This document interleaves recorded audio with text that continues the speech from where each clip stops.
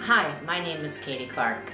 My husband's name is Steve, and we had 2 children, but one passed away this last year. Emma was only 13 years old when she left us, and Duncan is our remaining child, who just turned 8.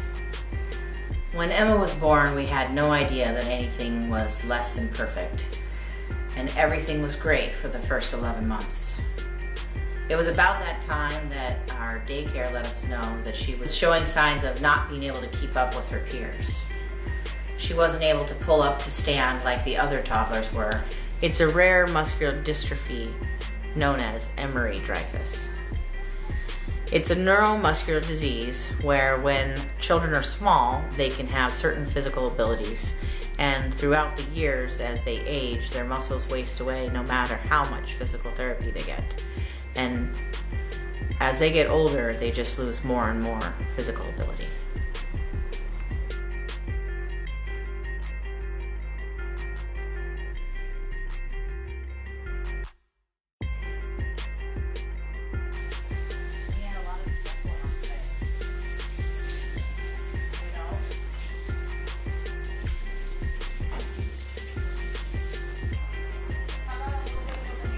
It came as a complete shock.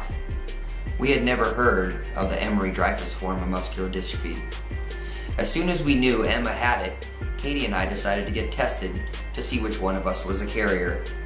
We soon found out she had the rarest form of inheritance, autosomal recessive. We learned that this meant 2 copies of the EMD gene in each of her cells had been altered. My wife and I were both carriers, meaning each of us had 1 copy of the altered EMD gene, but neither of us showed symptoms. The doctors informed us that if we chose to have any more children, that there would be a 25% chance of us affecting them, a 50% chance that they would be carriers, and a 25% chance that they wouldn't be affected at all.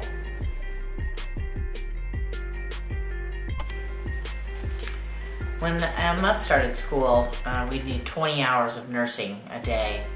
We'd have a shift that came in at 10 o'clock at night and stay till 7 in the morning, and they'd watch her and monitor her all through the night. And then the morning shift would come in around 7, and they'd help me get her ready for school, and they'd stay with her until 6 o'clock when either Steve or I would come home from work.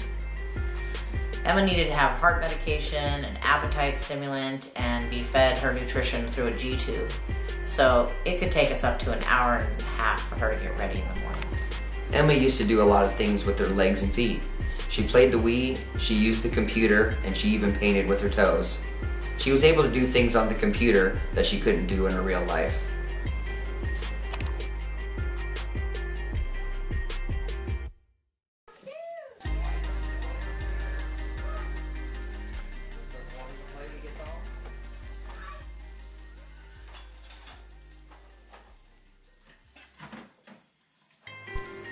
Scientists and doctors turned us towards genetic counseling and had prepared us for the possibility that Emma could need a heart transplant because her disease caused abnormal heart rhythms. Emma got a cardiac pacemaker when she was 7, and part of her treatment was for 2.5 hours of physical therapy every day at school. This is Emma's favorite park. She loved coming here in the afternoons and watching Duncan and the other kids play. Some of my favorite times were when Duncan would run up to her and tell her how much he loved her. When Emma was really little, I would pray to be able to keep her. And then when we decided to have Duncan, a few years later, we were just so blessed that he was completely unaffected in every way. We saw that Emma really loved Duncan, and we just think about how blessed he was and we were to have them growing up in a home together, and it was just really amazing. I then started praying that Duncan would be old enough to remember Emma, and I'm just really glad he hasn't forgotten her.